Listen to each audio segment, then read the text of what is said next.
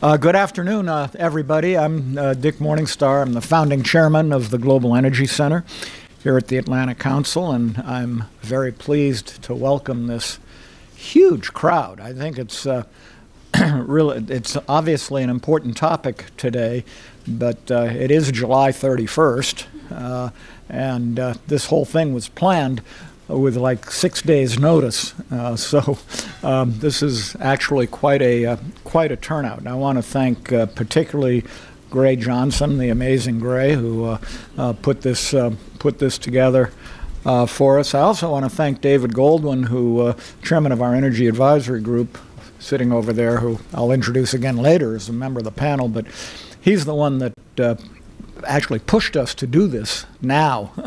And, when he got in touch with us to say, gee, we ought to do this, I was saying to myself, God, how are we going to do this on 6 days' notice and all this sort of thing in the middle of summer and so forth? And, well, in any event, we did. So we have a very distinguished group of all of you, as well as speakers for the event, which is titled Deterring Russia, Proposed Sanctions Legislation and Implications for Energy. And also I should mention that today highlights also the cooperation within the Atlantic Council between the Global Energy Center, the Eurasia Center, and the Global Business and Economics Programs Economic Sanctions Initiative on issues related to sanctions. And as you all know, we're now coming through 1 year since CATSA was enacted on August 2nd last year, the Countering America's Adversaries Through Sanctions Act of 2017. All of this legislation, as one of our panelists said earlier, is doing wonders for the acronym industry. Particularly with all of the new legislation. And so 1 year later, it's time to talk about where is CATSA, but also to discuss the several pieces of new legislation which has been introduced in both the Senate and the House, and what does that mean, and also I think the uncertainty that it creates looking out into the future as to what's going to happen with respect to our energy relationships with Russia, both inside and outside of Russia, and also on specific projects like the famous Nord Stream 2 pipeline. Having said that, I think I can go right to introducing our panelists. I mentioned David Goldwyn, who's the chairman of our Energy Advisory Group. He's also a senior fellow with the Adrienne Arsht Latin America Center and is the president of Goldwyn Global Strategies. He's had many positions in the U.S. government where we first got to know each other, including being the special envoy and coordinator for international energy affairs from 2009 to 11. David's a lawyer. We're full of lawyers today. We have 3 lawyers, including David. We have Ted. I'm a lawyer too, so maybe we have 4. Ted Kassinger, who's a partner at O'Melveny & Myers, where he counsels U.S. and foreign clients engaged in transnational business transactions with an emphasis on trade and investment regulatory matters. I don't think you probably want me to say how many years of private practice you've had, but let's just say he doesn't look like he's had the number of years of private practice that he's had. And also David Mortlock, who actually, at the beginning of his career at O'Melveny & Myers, worked for Ted before he went to the legal advisor's office. David is a senior fellow with the Council's Global Energy Center and a partner and chair of the Global Trade and Investment Group at Wilkie Farr & Gallagher. And I have this whole thing here about what you advise clients on, but it sounds like pretty much the same thing that Ted advises, and since he trained you way back when, And then last but not least on the panel, we have Dalip Singh, who's a senior fellow with the Council's Global Business and Economics Program, chief economist at well, one more acronym, SPX USA, and has served in several roles in the Treasury Department, and most recently as Acting Assistant Secretary of the Treasury. And before joining Treasury, Dilip was with Goldman Sachs in New York and London. And our panel will be moderated today by Megan Gordon, who's a senior editor at S&P Global Platts. She covers federal energy policy, the oil market, and renewable fuels from Platts newsroom in Washington. And she previously edited Asian Energy News in Tokyo and has worked for newspapers across the U.S. So we have a great moderator. I want to remind everybody this is on the record. We're streaming live. It will be archived on the Atlantic Council's YouTube channel. And so please join the conversation on Twitter at AC Global Energy using the hashtag AC Energy. And now I can turn it over to Megan.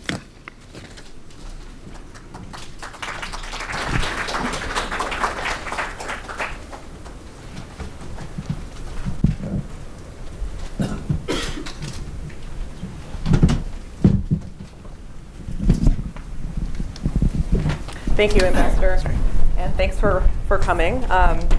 So we are 2 weeks away from the Helsinki summit, and we have about half a dozen bills in Congress circulating, and we're going to try to make sense of those today. We have the DETER Act that was sponsored way back in, or is introduced way back in January, but is being revived. That's by the Senators Rubio and Van Hollen. Senators John Barrasso and Cory Gardner have a separate bill that looks at Nord Stream 2. Bob Menendez and Lindsey Graham are working on another effort, and then there's also activity going on in the House. So let's, and just as a backdrop to the conversation, obviously Western sanctions were put in place on Russia going back to 2014, and as far as the energy sector goes, we haven't seen a big impact on export volumes or oil and gas production. But we'll talk about what some of these proposals would do for those, as well as for the financial sector and debt markets. So let's start with Ted. Can you walk us through what the bills say, especially DETER, which some are saying might be the most likely vehicle right now. So what are some of the different what are some of the different proposals, and what are they trying to accomplish? What's the main goal? Well, sure. Well, thank you, and thank you, Dick, and I'm very happy to be here. Just one step back in terms of where these bills start from. So you have CATSA actually going to in the beginning, 2014 incursion into Crimea, eastern Ukraine, sanctions.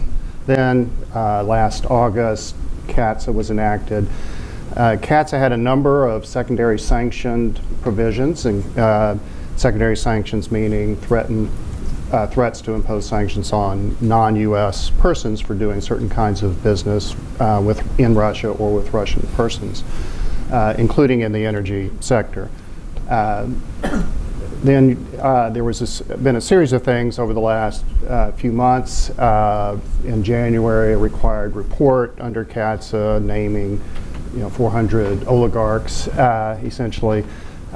In March, imposition by the president of sanctions on a number of Russian nationals, designated them as specially designated nationals. Some follow-up in April on that. And so this kind of sense of increasing sanctions. And then we had the July summit with Presidents Trump and Putin. I'm sure many of you do not think of our president as a scientist, but he does manage to demonstrate recurrently the principle that every action creates an equal and opposite reaction. And so we've had it over the last 21 days, basically.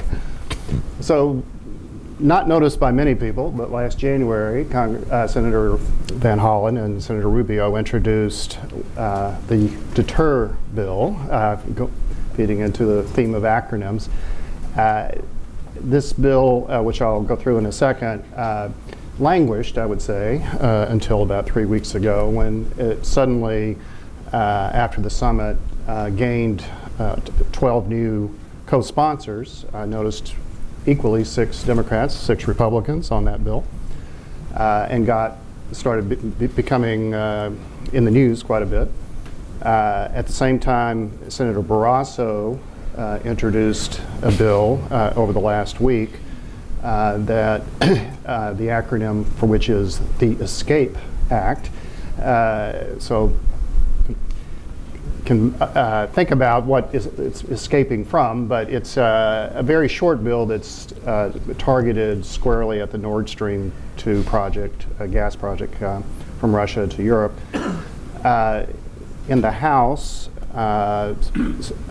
leaders Hoyer, together with the Democratic caucus, put together about 30 existing separate bills having to do with Russia, post-election interference issues, and there's a newly introduced, I think it's about 90-page bill in the House that has all these pieces of legislation in them.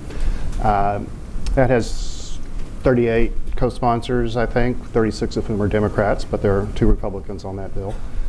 And there are other bills that have been floating around. In April, for example, Senator Gardner introduced a bill that would essentially require the Secretary of State to designate Russia as a terrorism sponsor country.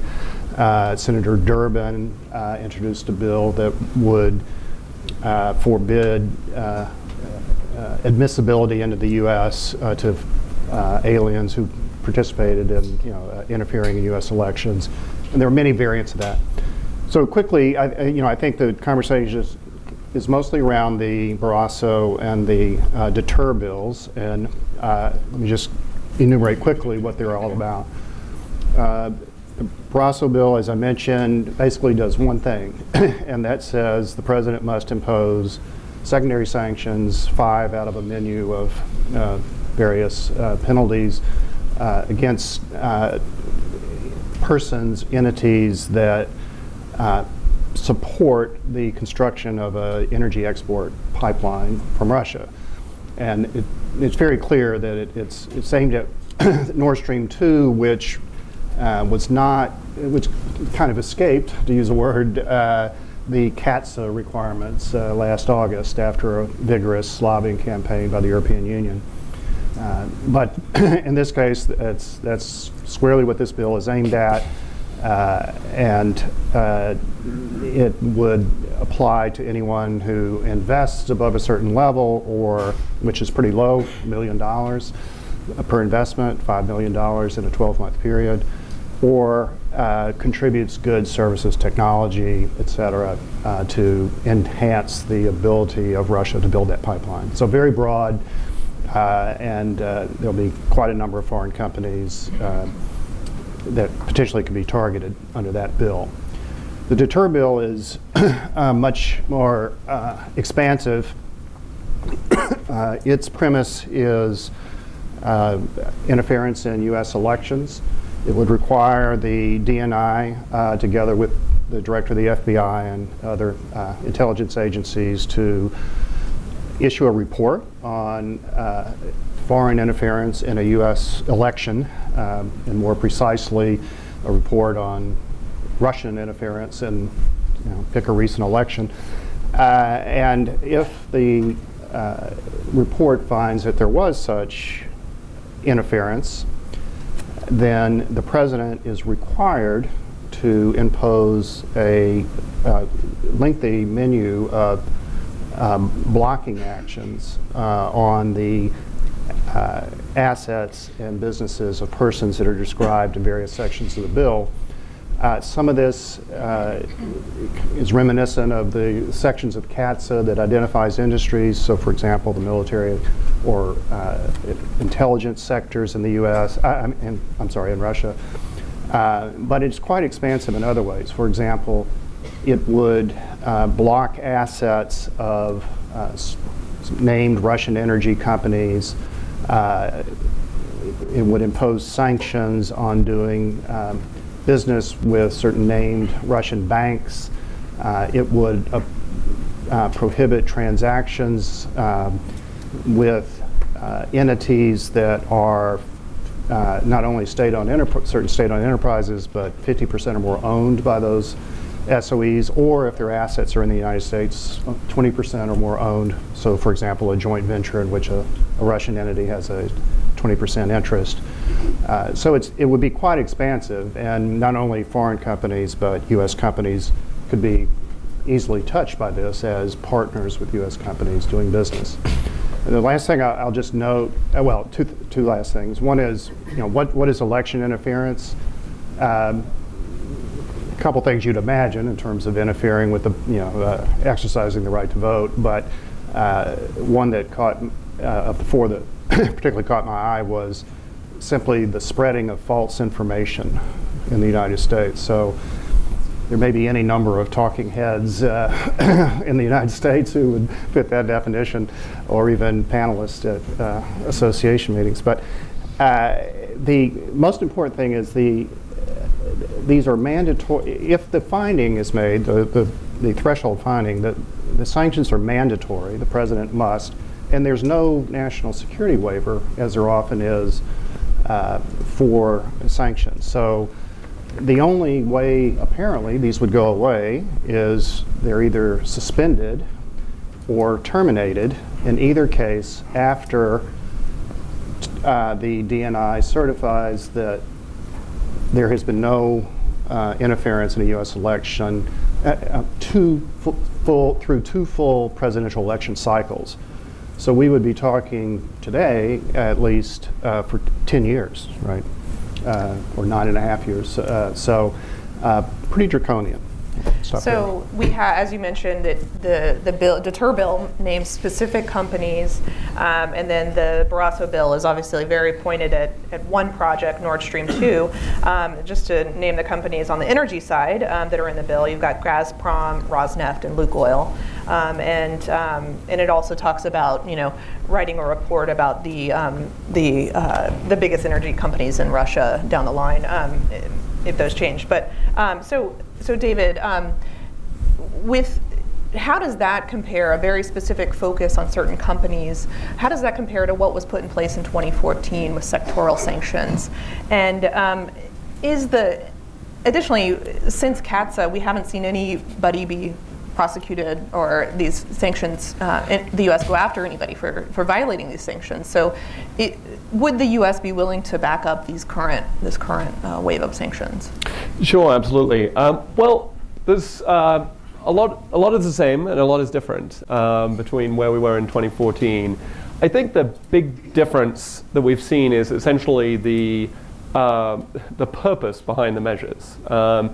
In 2014, to get a little nostalgic, Dilip and I spent a lot of time in windowless rooms thinking through the options of, it is a real challenge. How do you sanction such a large, globally interconnected economy? And I think, someone had done the math, and Russia was 5 times larger than all the other economies we'd have ever sanctioned ever, collectively. And so there were real risks to there being spillover. And so, you'll remember the sectoral sanctions. The reason that, the smart economists in the room proposed those was they thought about what the impact would be and worked backward. How to put pressure on Putin's decision making, how to change his calculus over decisions in Crimea, in eastern Ukraine. And the reasoning was, with the directives 1 through 3 at least, was let's put pressure on access to financing in order to necessitate these companies turning to the central bank, which puts pressure on the ruble and obviously then potentially increases inflation and puts greater pressure on Russian state finances. And Dilip can explain that much better than I can. And then work backwards to create the directives and to choose the financial institutions, the energy companies, the technology companies that would be most effective if put under these restrictions to achieving that stated goal. Also, there's another element of course, what can we do with the Europeans that the Europeans will go along with in order to make them the most effective possible. I think a couple of things have happened. Obviously, the let's work with the Europeans piece has fallen by the wayside. But the other thing that's happened is, from looking at these measures, it seems that, to me at least, that the implicit purpose of the, in many cases, the stated purpose of these measures is to respond to the president's comments on Russia, to force the president's hand to demonstrate US opposition to Russia's actions. Right? It is not so much how do we put pressure on Putin to change his calculus, but rather how do we send a strong signal that the US objects to what Russia is doing, which in my view is important, but not necessarily the best use of sanctions and actual legal measures. And so, you know, what you see is, I think, these more sort of, I apologize for the phrase, but clunky measures that really name specific companies in the bill, that, you know, potentially withdraw waivers from the administration. And I think, you know, I certainly see what Congress is trying to do in response to, you know, in light of Helsinki. You know, I certainly don't mean to downplay the concern over the president's actions, but there are sort of broader interests at stake here of using these sanctioned measures in a way that violates sort of these long-held principles, such as, you know, we impose sanctions based on an administrative record created by OFAC or the State Department in order to protect them legally, to provide the necessary due process. We create sanctions in a way to tell the private sector what we expect them not to do, to actually deter that activity very specifically. And so I think you know, there is a great concern about using these more clunky measures.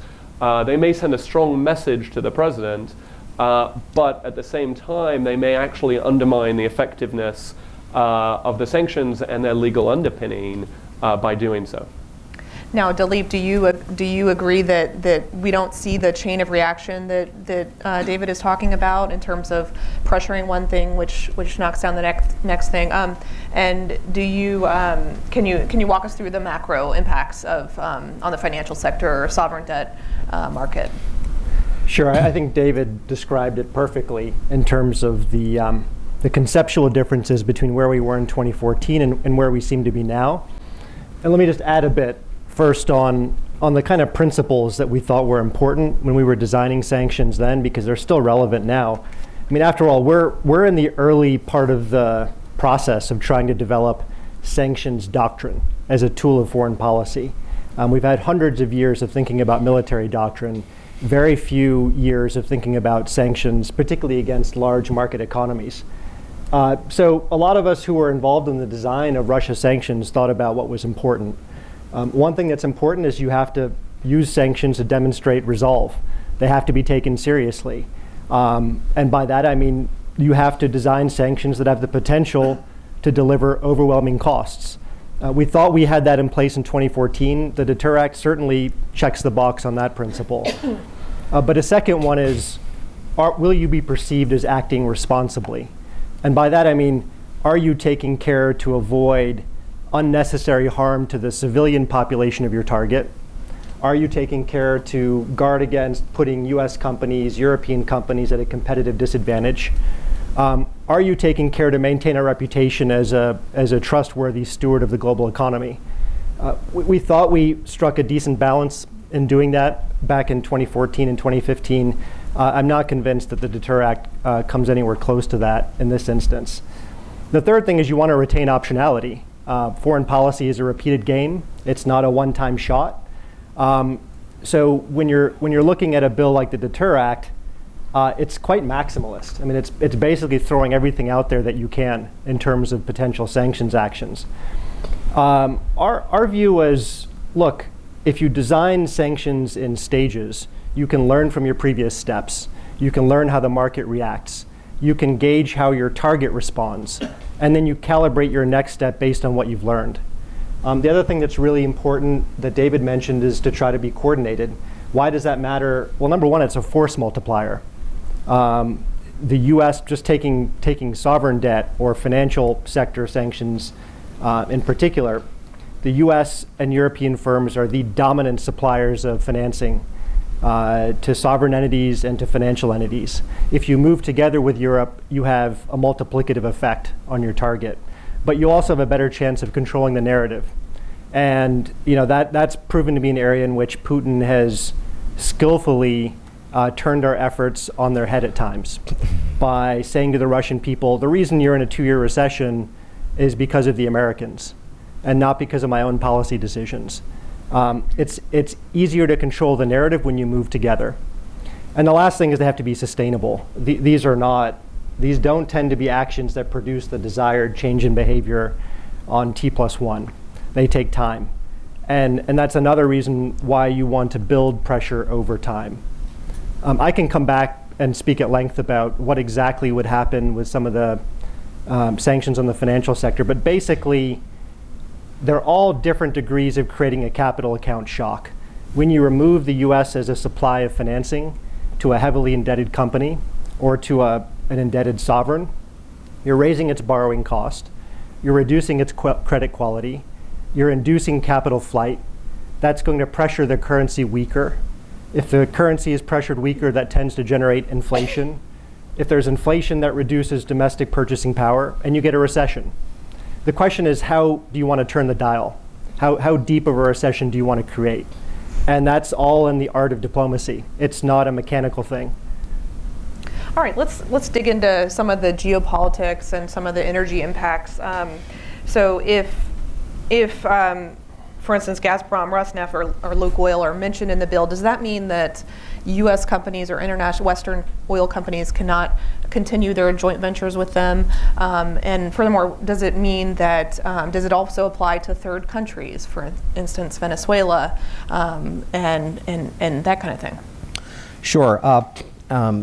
I think the problem with the DETER Act in particular is that it's not clear whether it supersedes CATSA or how it works with it. So that's exactly the risk. One is if you essentially can't do business with Lukoil or Rosneft or Gazprom, then if you're in a joint venture with them, in Russia, as many US companies are, then the risk is that you are forced out, at perhaps fire sale prices, and then the Russians backfill or the Chinese backfill or some non-US company backfills there, and then what have you gained? You've punished a US company and you've reduced US influence, but you haven't actually hurt the production or the Russians.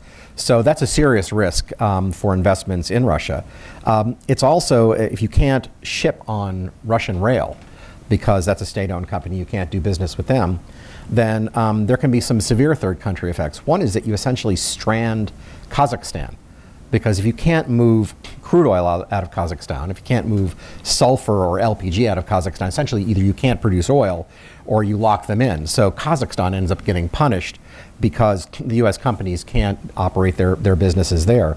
You also create this unique power for the Russians in that if they are in a joint venture now, or if they're in a joint venture with a US company in the future, they can be the poison pill that forces the US company out. So if you're currently in a project, as US companies are in Africa or say in Venezuela, and you're not allowed to be in that because there's no waiver or there's no exception for that, then you've got to get out.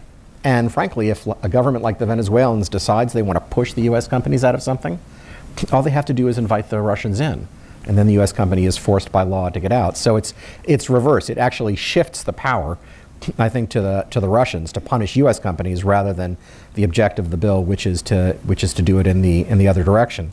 I think the other challenge that you have is on the pipelines. So CATSA was very careful to try and distinguish between transit pipelines and export pipelines. So if you're shipping across CPC or trying to get Kazakh oil out, you didn't want to punish that line.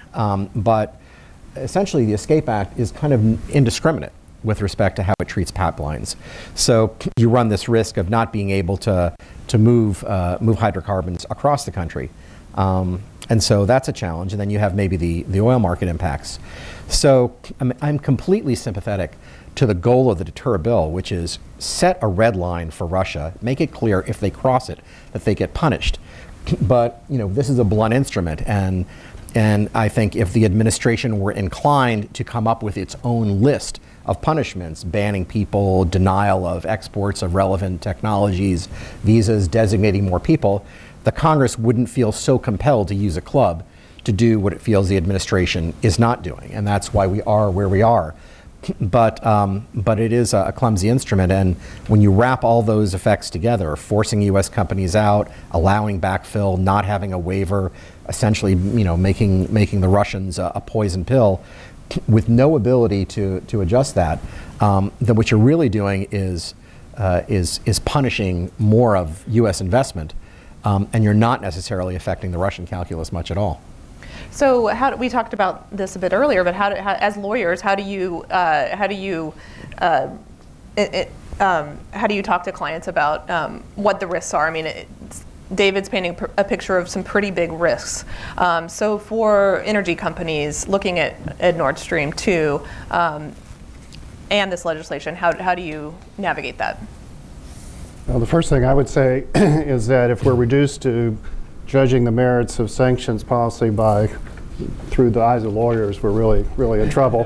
This is it's a big, but these are the questions we get every day, and it's part of a bigger question of risk management. So on the U.S. side, there are companies doing business in Russia, but also in areas around the world where there may be joint exploration and production projects, either with a Russian participant as part of a consortium or next door in the same field, which in many cases are unitized, meaning there's a lot of shared infrastructure and access to the hydrocarbons underground. Those companies, are direct targets here, and so there's significant risk. On the pipelines, like Nord Stream 2 or CPC, I mean, there are various kinds of participants there, but the European companies, I think, are the ones who, are particularly should be concerned about the Barroso approach, because there are companies that have already significant investments or are thinking of committing to the next phase of that project. They supply goods and services. So it's, for a German or a French or UK or Eastern European company where it's right next door, you have a different look.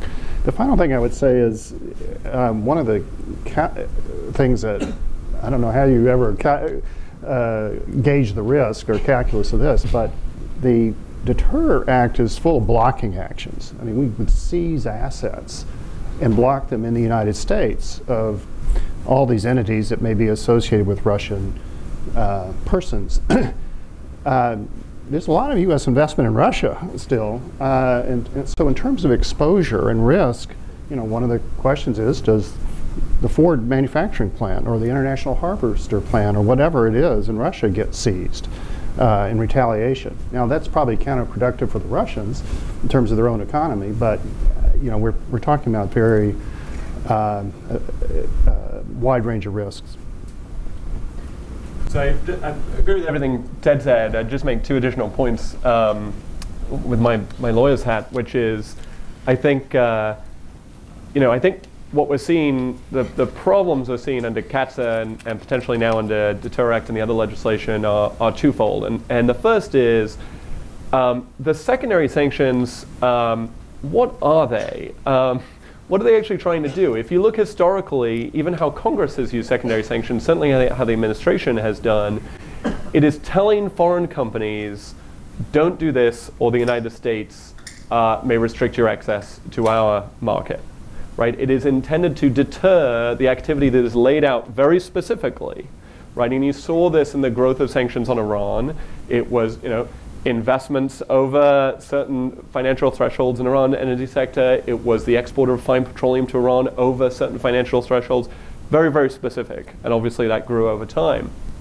And foreign companies knew, even without any nexus, okay, that activity, I'm engaged, there's a serious risk I'm going to end up under US sanctions. And also it was a very clear message as diplomats, Treasury, State travel around the world to say, companies, if you engage in this, you may be sanctioned by the United States. And the vast majority of companies said, well, then we're not touching it.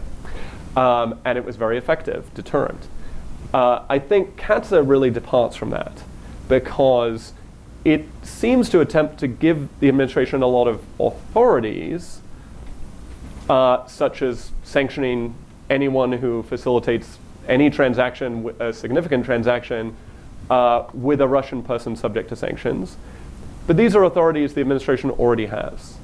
And the authorities are so broad that it does not send a very clear message. It certainly sends a message of concern and worry and risk, but it's not sent a very clear message to foreign companies.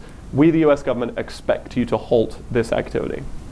Now, Treasury and State attempted to improve upon that with guidance that they issued, I believe, in January. And that did help a lot clarify, but it still is a very muddled message, especially as you said. No one's actually been sanctioned under these authorities, so there's very little in the way of guideposts. And so, that dilutes the effect of US secondary sanctions, because if we come out with a new threat, foreign companies look at this and they say, well, this is just Congress talking to the president. They're not coming after us, we don't need to worry about them. And then US sanctions are not an effective deterrent. And I think that really needs to be considered in terms of building on CATSA and the problems CATSA had. I think the other issue is, again, it's a lot of authorities. It's a lot of the administration shall do this if it makes certain determinations. But I think Congress, in terms of actually having an impact on Russia, and in terms of, again, the restrictions on US companies and the deterrent foreign companies that I talk to day to day, the most effective thing Congress can be doing is looking at not what the president says, but what also, in addition, what the administration is doing and what OFAC is doing. And some of these measures that OFAC has actually put in place, including the April 6 designations of the 3 oligarchs and their companies, have been extremely significant in terms of the activity that's now prohibited, but without having a dramatic spillover impact on broader energy prices, yes, on aluminum prices, but they're trying to fix that. But not the broader impact on the global economy and on energy prices in particular. And I think there's a lot in that sort of neighborhood that Congress could be working with the administration to do and encourage under CATSA, under existing authorities, to actually have an impact on Russia. Looking, for example, to the classified version of the 241 report, the oligarch report that went up to the Hill. Not the public list, which we all know seems to be taken from Forbes, but the classified version that actually described the network of corruption and those involved in nefarious activities around Putin in Russia.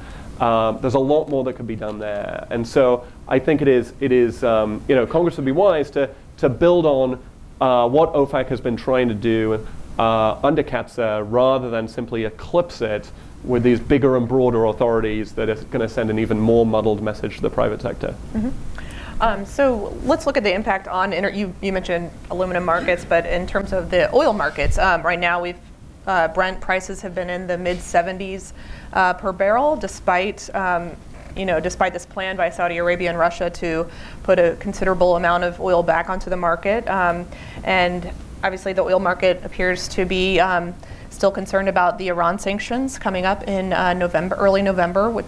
So if new sanctions on Russia do manage to take oil or gas off the market, what could that do for the prices? Well, they go up. I guess if they were really effective with Iran coming off the market, who knows whether that's really going to be going to zero or not, and Venezuela in rapid decline, you already have that upward pressure. There's a school of thought that perhaps we're actually looking at a crash in prices next year because there'll be an oversupply. But if you truly were able to take that Russian supply off and not replace it, spare capacity is pretty close to zero. You write a lot about this yourself, so you may be able to answer your own question. Well, the Saudis and the Russians are the main source of spare capacity right now, and so that is the OPEC and non-OPEC allies are trying to put up to 1 million barrels per day back into oil supply and into the market to account for Venezuela and Iran. So And you do have that ironic effect, which is their supply may be decreased, but to the extent they can get it out, they're earning more revenue from it. Right, and we've right. had that challenge before. So it would be pretty significant, especially if it was a permanent loss of supply. But I think the other risk that you have is that we really wouldn't be able to enforce it. The Russians would keep their projects. They would just kick the Americans out. And then you would still have some of that price risk of putting upward pressure out, and the Russians might actually profit from the whole enterprise rather than suffering from it. What could happen to Chinese investment in the energy sector? Well, I think we're seeing that backfill already, and of course in Iran and other cases, Chinese backfill has always been an issue. They don't have the same exposure in the U.S., and so their ability to step in, certainly as equity investors, probably more than operators, is pretty significant. So it's kind of a free pass that you give to the Chinese to just buy in at whatever rate the Russians want to sell to them. So that's a significant risk. The other point, just one moment that you alluded to, is the sanctions so far haven't really had much of an effect on Russian production, and that was by design. Going in with the Europeans, we didn't want to drive up gas prices, we didn't want to drive up oil prices. So all the sanctions affect the future of Russian production, which really lies in either offshore or in unconventionals, because they have huge resources there. And so if you look at sort of the forward curve of Russian production, they're probably at a peak now and going down, but you're not feeling the pain right now, and I think that's where a lot of the frustration comes from. So yesterday, President Trump had a joint press conference with the Italian president, and he said, just one very short sentence, Russian sanctions would, quote, remain as is. So, given that we've come a couple of weeks from the Helsinki summit, has the temperature cooled at all? Has it cooled enough to take off some of this pressure from Congress? Do you actually think one of these bills will get passed? Who would like to take that? I think it has cooled. I think the White House actually did a very effective job of cooling the temperature. As cynical as it may sound, the president's tweet about there was Russian meddling, but they're hoping the Democrats, I meant to say wouldn't rather than would, or whichever way around it was, as sort of half-hearted as those may seem, I think they actually were effective in sending the signal to the Republicans, at least in Congress, all right, the White House gets it. Helsinki was not quite the message we should have sent.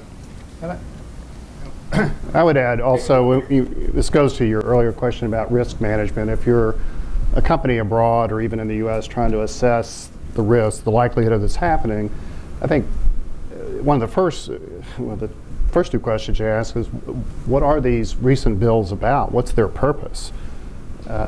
Is it election interference in the U.S.? Is it continuing occupation of Crimea? I mean, it's, the Barrasso bill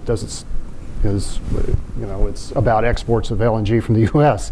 But the most important thing is this is all in the last couple of weeks, right? I mean, there were some bills out there, they were going nowhere. They had 2 sponsors, now they have 3.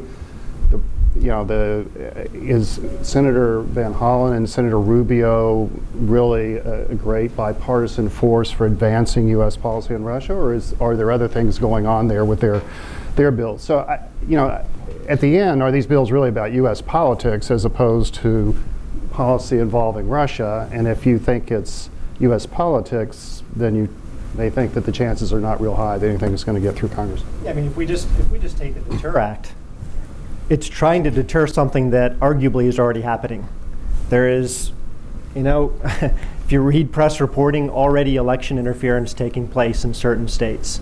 So the question is, are we going to respond in a way that's maximalist, or are we going to respond in a way that's proportionate and gives us staying power? I think that's the real question. Well, I'm a little less sanguine, I guess, because while it's August, I think there'll be hearings the end of August and maybe the beginning of September on the bill. You have a lot of members of Congress who are concerned about this in different ways. And the big concern is the election is coming up, right? There is interference going on already. So what are we going to do if that happens? What's our response going to be?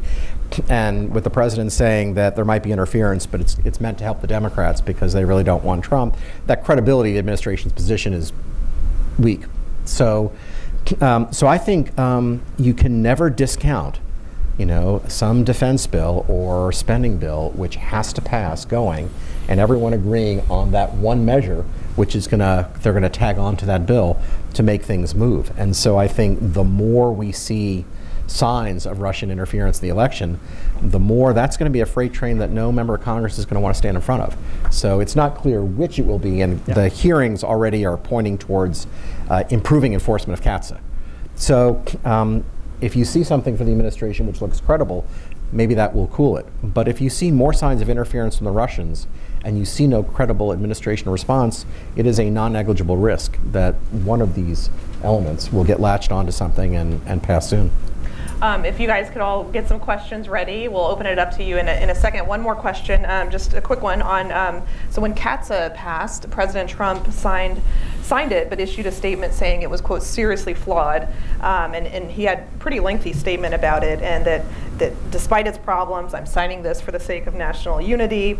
So if Congress manages to pass one of these bills, do you expect a similar protest from the White House? Yes, but I don't think it matters.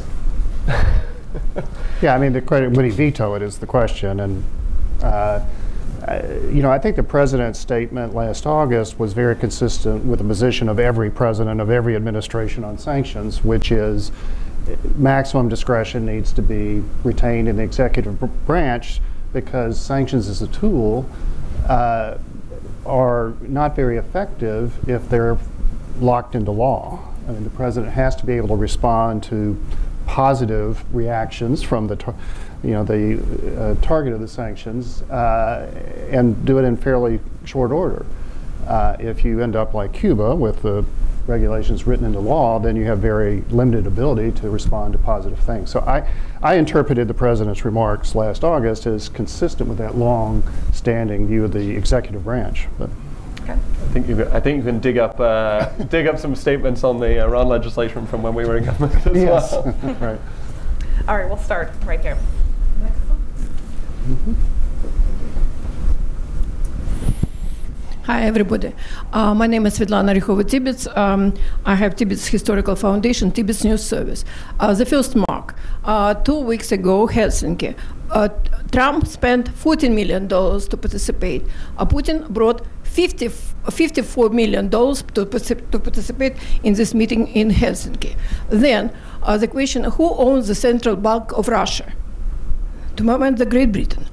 Then the third, that if Russia will finish to sell oil, they will sell water through these pipes. It is a plan. And then the review of sanctions shows that the sanctions do not work. That's why it's better maybe to find some more smart solutions than sanctions, because I covered the White House since 1996, and Sarah McLennan, who covered the Congress and the White House for 55 years, she brought me to the press room of the White House. That's why, to my mind, it is necessary to live in contemporary world, to invite more people who are professionals in the Russian business. That's all. Thank you. Second couple. Are sanctions effective? I mean, we've talked a little bit about this, but what is it required to make sanctions effective? Well, I think in some cases they are. Even the sanctions that are in place now have led to a serious diminution in investment in Russia. So you've seen Exxon essentially leave a significant part of its activities there. You're not seeing significant investment in the Russian offshore. You're not seeing it in unconventionals. They don't have really the technology to do it on their own. So I think that has had an effect. You saw an effect on the ruble. It actually made it cheaper to produce oil in Russia, so that was kind of an unintended consequence. But I think in terms of cutting off that future, it has worked. Whether it has worked for the primary intended purpose, which is stopping intervention in our elections, and I think there the answer is no, but maybe we need a better and different tool. Yeah. So if I can add to that, yeah. I'm going to offer a personal theory, which is, as probably some people in this room have already heard me argue, I think the sanctions on Russia have been effective, but you've got to actually consider what their intended goal was, right? I mean, also, sanctions by themselves don't achieve anything. Sanctions are leverage in order to change behavior, in order to obtain a diplomatic solution. So that's the place you've got to start.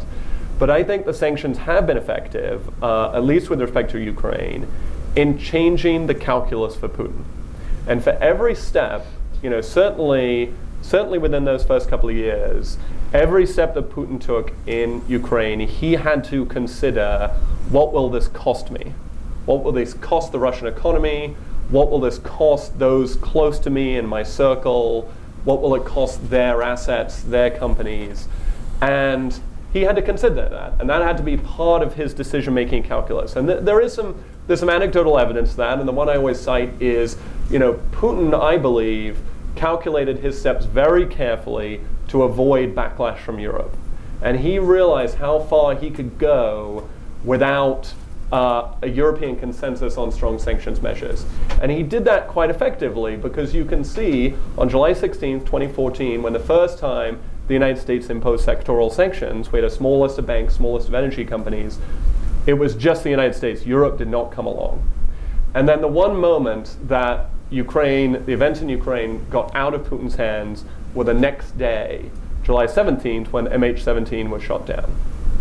And a week later, Europe came along with us, and the United States expanded, and we matched our two measures. I think it was even during the meeting of the rest of the G7 in Brussels. And I think that demonstrated that Putin was trying to get as close to the line as possible without going over it. But I think certainly the sanctions have been effective in changing the calculus before him. Let me just foot stomp. Sanctions are not meant as a standalone tool, but they are effective when they're part of a coherent and unified strategy. They can work.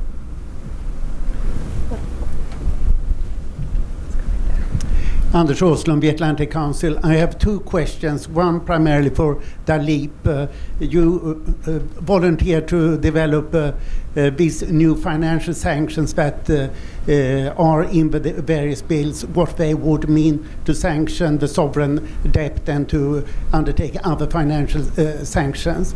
And then I wonder who would volunteer to discuss what is happening to Rusal and EN Plus right now. What is your lesson for US sanctions from that incident? Thank you. So thanks, Anders, for the question. I think there are ways to sanction sovereign debt that shouldn't scare us.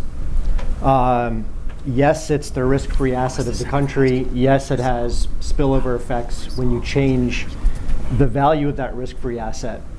But you don't have to go as far as the DETER Act to get in the business of restricting sovereign debt markets. For example, you could require disclosures of sovereign debt holdings from US investors or European investors. Now that has a potent signaling effect. You haven't actually done anything that prevents US investors or US businesses from risk managing their Russian exposures. But you've made it pretty clear we're thinking about this. If you were to prohibit transactions in sovereign debt, you could focus on new purchases rather than covering all transactions. And that way you allow for sales of sovereign debt to occur as investors become more cognizant of the risks involved. You could focus on long-term sovereign debt as your choice of prohibition, which would force Russia to issue shorter and shorter maturities and increase the financial risks of their balance sheet. The point is there are lots of different ways to enter into restrictions on sovereign debt that have meaningful impact without the same kind of spillovers that would likely occur with some of the legislation we've seen. Can you pass the mic down to the aisle? The impact on Rusal? EN Plus? Oh, Rusal. Yeah, I mean, I think we'll find out by October, right?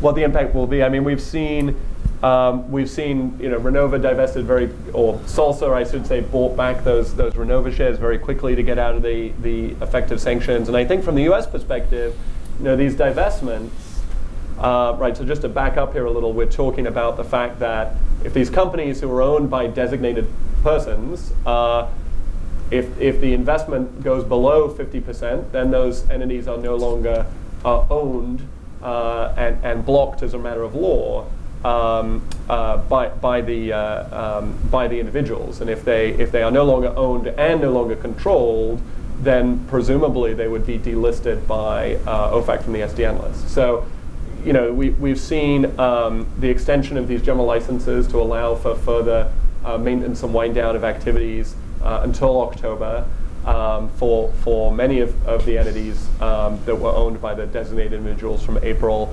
And I think the big open question, which I don't know the answer to, is will they divest and relinquish control of these entities by October? And if they do not, I think we're actually going to see some pretty significant impacts on certain U.S. businesses and these entities as well as their U.S. assets become blocked. Now, I don't think it's going to have long-term macro consequences. It just may result in a lot of phone calls for Ted and myself. Hi there, Yuval Weber of Kennan Institute, Daniel Morgan Graduate School. This is a question about the Escape the Barrasso bill. So before President Trump, so the Nord Stream project has been going on a decade, if not longer. It's sort of it's a big deal. And so when President Trump was meeting with NATO leaders, he attacked Angela Merkel about this, saying that it would make Germany a captive of Russia. And I think, and many people thought, it was just a way to attack her personally and just keep up that rivalry. But then at the actual Helsinki press conference, President Trump really talked about the dangers of Nord Stream 2, but also the potential of American LNG exporters. Now, in your sort of opinions, how much of this Escape Act, President Trump's rhetoric, is about maybe Reagan era, making sure that Soviet pipelines don't come into Europe? And how much of this is making an entree for American LNG exporters to get into Europe itself? I'm happy to take the first run at that. I think there is a good deal of export promotion in the president's rhetoric, kind of worldwide, and the Barrasso bill would give NATO allies, preferential access to U.S. LNG. There's lots of U.S. LNG for sale if anybody's interested in buying it, so I don't think any special preferences are really required.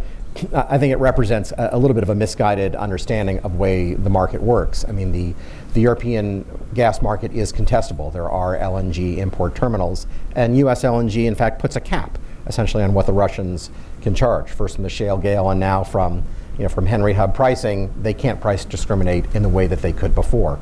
So that's a positive. That's sort of a positive thing. So I think there is some export promotion there. It is a little bit of the Reagan era. It's longstanding U.S. policy that Europe is better off with diversity. Happiness is multiple pipelines. Ambassador Morgenstern spent his career on this, on this issue, and so Nord Stream 2 is an unnecessary pipeline. It's moving the same amount of gas, but it's just moving it directly to Germany instead of moving it through Ukraine, and it's designed for Russia to mitigate its own transit risk. So it is unnecessary from a supply point of view, and if European policy is meant to make the market more competitive, then giving Russians more control is probably not consistent with that. So that's why U.S. policy, Democratic and Republican administrations, has opposed Nord Stream 2 as being unnecessary. But the goal, I think, as you heard from from Dilip and from David, the goal of this policy is not kill that pipeline.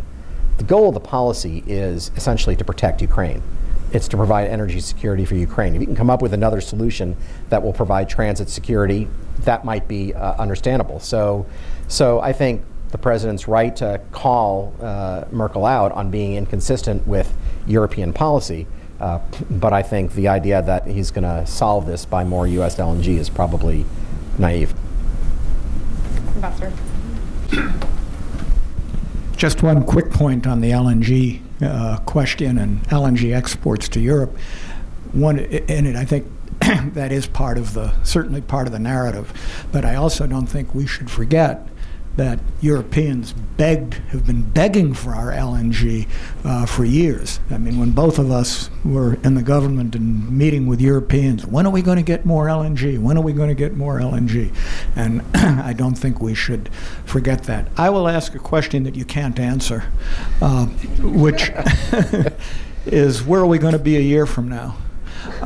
It's a question you can't answer, but it does probably, you may want to try and answer, but it relates to, I think, what one of the most important issues is, which would be, how do you manage risk? And you got into that a little bit, but the question, looking out from a year, there's going to be a whole lot of events that are going to happen. We have our elections. What's the Russian interference going to be? What's the Mueller investigation going to find? It's virtually impossible to predict where we'll be a year from now and which of these pieces of legislation will pass and what the effects will be. Will it destroy our whole sanctions regime with the Europeans backing off and going on their own way with with Russia or what? But it seems to me that from an investor standpoint, and tell me if you would agree with this, I guess I would tell an investor, it's obviously a business decision, but put as little money into these projects as possible over the next year. Manage that risk so that if things do go bad, that your exposure will be less, and then let's see what happens over the following year. Would you all agree with that, or what do you think will happen in a year, if you have any ideas? Well, I guess I would say, who knows? I mean, this time next year, we could be hosting President Putin on a visit, or our president could be in Moscow. We could have peace with North Korea, and Syria and the Iran sanctions will have changed, and so there's no more secondary sanctions pressure on Europe. I mean, there's so many variables. In general, capital is a coward, as they say. It'll move to the safest, least risky spots, and it wouldn't surprise me if there's just sort of treading water for the next year. I just say, between the Mueller investigation coming to some conclusion, our midterm elections, the beginning of the next presidential campaign, you may not know what's going to happen, but that risk profile is going up, not down. Anybody else? I agree. It's much easier to see a tighter sanctions regime than a grand bargain that would loosen up sanctions on Russia, whether it's because of Mueller, whether it's because of a geopolitical provocation by Putin in the non-NATO near abroad. You can go on and on about the scenarios that are negative. It's hard for me to see a coming together on Syria, on Ukraine, on other issues of shared importance that would unlock a better path. And I will just add to echo a point Ted made earlier. I think the trajectory will be towards the political rather than the policy. All right, second row. Elaine Sorrell, Associate Rector of UACU in Kiev, Ukraine. My question has to do with the Russian cyber invasion. There's been a focus of the cyber invasion on the elections, both 2016 and the upcoming election. But there's not been much said about the cyber invasion of Russia into our infrastructure, specifically energy and power. How do you see that attacks, which there's been indications have already occurred, how do you see that playing out with sanctions in the present sanctions and the future development of sanctions, as if we see an uptick in that cyber invasion? Thank you. Right, it's not just elections. Right. We're talking utilities. Right, well, I guess both at the end of the Obama administration and at the beginning of this one, there was a lot of work done interagency on a national cyber policy, largely a Department of Homeland Security. And there have been, I think, as you point out, numerous, unsuccessful attacks, but nonetheless attempts to hack both nuclear facilities and electric plants. What we don't really have now is the same kind of deterrence policy in cyber, the way we do, in other areas, where it makes it clear that that kind of an attack, is going to be seen, as an attack, as sort of an act of war. And I think the more it brings us back to, if so, then what happens when you cross that line? But I think the rules right now really is that you don't counter a cyber attack with another cyber attack. That's not permitted under international law. But I think that's where you might see things change, is whether we might go from less overt to more overt means of responding to cyber attacks on us with cyber attacks in response. I would just say, I mean, Putin has mastered the art of hybrid war. Information, energy, elections, so on and so forth. And our sanctions regime needs to catch up in terms of fleshing out a broad and deep escalation ladder so that we can respond proportionately to events that don't have an obvious, that don't remind us of an obvious precedent. We don't have that yet. I would just add, there has been some response in the sense of the indictments of the 2021 Federal Security Service officers connected to the cyber attacks. It is an interesting question, though, what resonates in the minds of the American people more, an attack on infrastructure or the noise about the election? And I don't actually know the answer to that, but I do think this asymmetry point that David made is also part of the conundrum. We don't respond, or at least we don't talk about what we do. I don't know why others are so flagrantly showing what their capabilities are, but it's a dilemma. I think there's the intent to play down the attack on our infrastructure systems, because that is a concrete invasion of structures. So. And also, I think I just want to add, with respect to both the election interference and the potential cyber attacks, other cyber attacks. It seems so strange to put all our eggs in the sanctions basket, right? And from a sanctions perspective, it seems strange for both the administration and Congress to be turning to sanctions first, right? And I think what's more worrying is, we've seen Congress in the last week cut funding for not deterring, but preventing interference in elections. We've seen public reports of the president holding a 30-minute NSC on election interference with no concrete conclusions or instructions to the interagency. And for Congress then to simply spit out another sanctions bill that says, well, we'll threaten sanctions if they do this, seems a tiny sliver of the tools actually available to Congress and the administration. What are the tools that are being under utilized? Like I said, I'm the sanctions guy. Okay. I'm no cyber expert. But obviously the funding needs to be there. Obviously, clear instructions from the president needs to be there for the administration to really respond wholeheartedly to these threats. In the blue.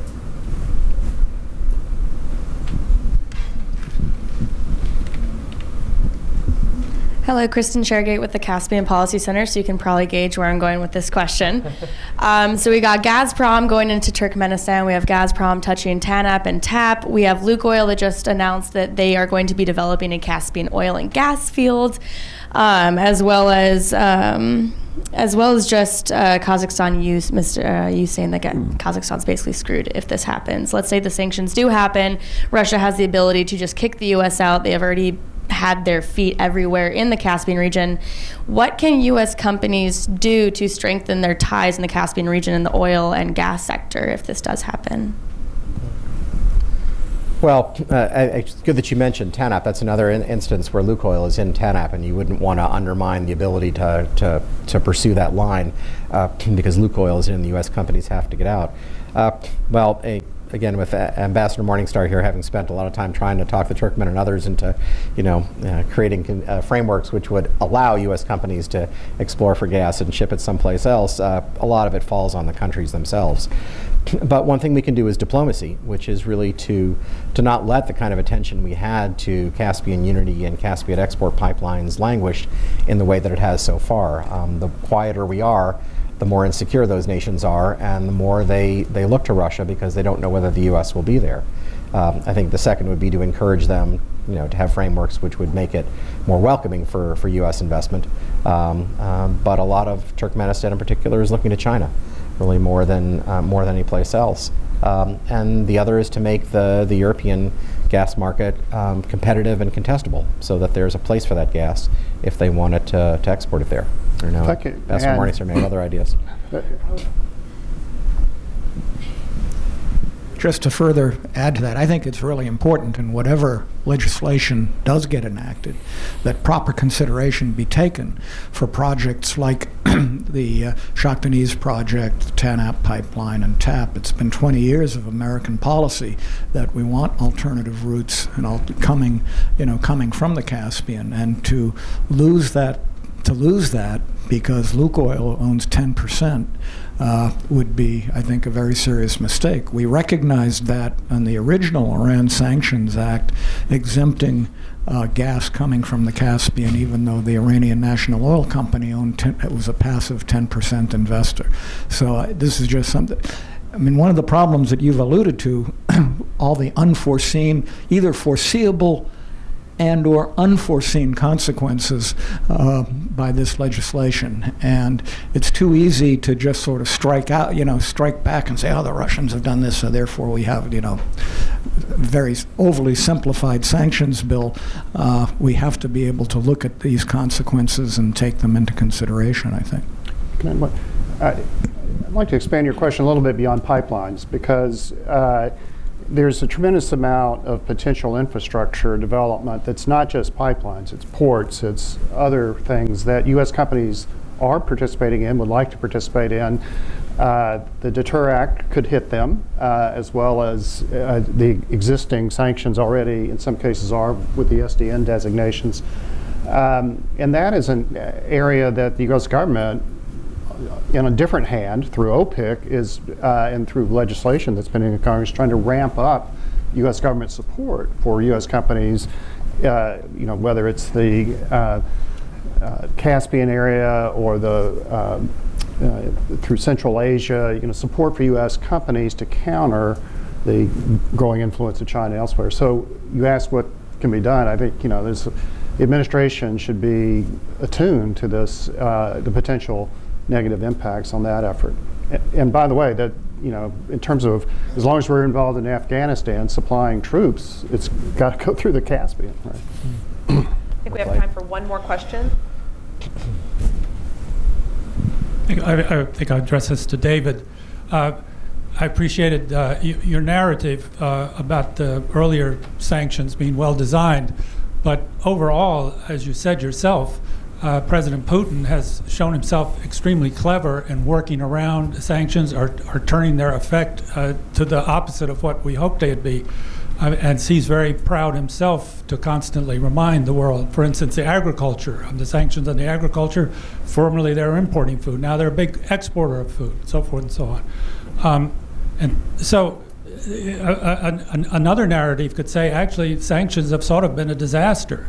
When you look at the broader picture of the reconfiguration of the world scene, for instance, the BRICS conference, the SCO, the this, the that.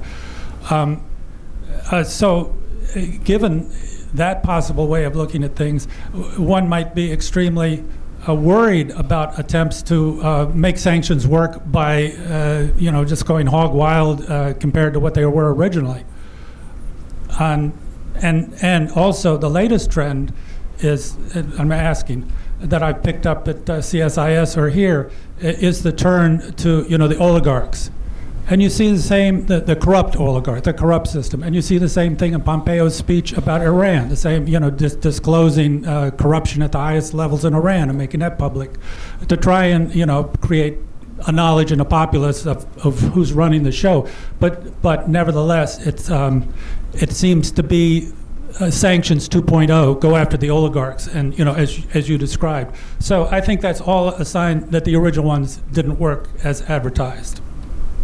Yeah, and first of all, I think there's completely valid criticism of elements of what we did in 2014, and the limits of how successful they've been, right? And actually, not just changing the calculus before Putin, but changing Putin's behavior, right? That's obviously a completely legitimate point.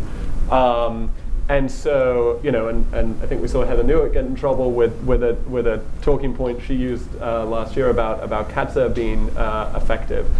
I think nonetheless there's still a couple of things I would say in response to that. I think number one, the sanctions have still got to be designed around what is the end goal, and I wouldn't say that sanctions have been a failure with Russia, but I will say they've been the effectiveness has been dramatically diluted by other things going on, by the president's comments on Twitter, in Helsinki, in public, most of all, the inability of the administration, mostly as a result of number one, to get Europe and others to move with us in strong opposition to Russia. And number three, the growth in other countries of the same elements we've seen here of senior political figures, even leaders of countries that are sympathetic to Russia and for some reason really think Putin is a lovely guy. And so, all those together, and it really goes back to the point we made earlier, that sanctions by themselves accomplish very little. They need to be part of a comprehensive strategy, and something much more similar to what we saw in Iran with respect to the nuclear program. It wasn't just the sanctions. It was a concerted diplomatic and political effort by the P5+1. And with Russia, we have seen at times we've seen a similar approach, but frankly, right now, the effectiveness of the sanctions is dramatically diluted by everything else that is going on. Number two. Sorry, your point with respect to the oligarchs. I think that is a sort of subset of the broader point I just made, which is, I think I think Treasury's April 6th action was actually extremely effective and in line in terms of what the Russia sanctions at their base are trying to do, which is to and which, frankly, we started to do in March of 2014, right? The first, we didn't call them oligarchs, we called them Putin's inner circle, if you go back to all the press releases from the time. The goal was to target Putin's inner circle in order to have them get upset about Putin's actions and put pressure on him, but also to drive away from Putin those who are concerned about being targeted themselves. And I think the administration should continue that approach, and I think April 6th is very, very strong in that direction, although I know there's been some criticism from Russia experts about why certain individuals were selected. But nonetheless, I think that's the right direction to go, and not simply sanction everybody on that 241 report that appeared in Forbes in 2016, because that's simply going to drive, being a rich Russian shouldn't be a sanctionable offense. You need the policy behind it to drive people away from Putin and not towards him, which will simply strengthen his hand in the long run. I'll just make one brief comment on that. I agree with everything David said, but I'd also more broadly observe that sometimes sanctions are important to make a statement, whether or not they're instantly effective or not. And what was the alternative? After the incursion into Crimea and eastern Ukraine, and as Dilip and David in particular articulated so clearly earlier, Russia is just a different kind of target. So there's so many more things to take into account. The second thing is, in terms of trying to make sanctions effective, you have the long-standing dichotomy between primary sanctions and secondary sanctions. And secondary sanctions are actually that worries me much more than an idea of going after oligarchs, which is a good idea. But there are real limits to the effectiveness of sanctions if they rely heavily on secondary sanctions, because you have to have cooperation from your allies. And we're in a world now where we have forced the Europeans out of Iran and ratcheting up potentially secondary sanctions on Russia, and that's going to be the wave of the future and other sanctions, and that's going to make it harder and harder to make them effective. And can I just, in the spirit of promoting the factual record, just say that what we saw after the 2014 sanctions, we saw a 70% decline in the ruble, peak to trough. We saw inflation rise to the mid-double digits. We saw an economic recession of 3 to 4%. We saw a 25% depletion of Russia's foreign reserves.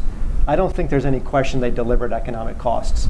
I think where the discussion should be rightly focused is were those economic costs enough to change the behavior of the target? And that's where we, I think, are all saying sanctions by themselves are not enough. Any final thoughts, David? Nope, I think that's well said. Should we get back together when Putin comes to town? Absolutely. All right. Thank you so much. All right, Thank you. Thank you. Hard to measure what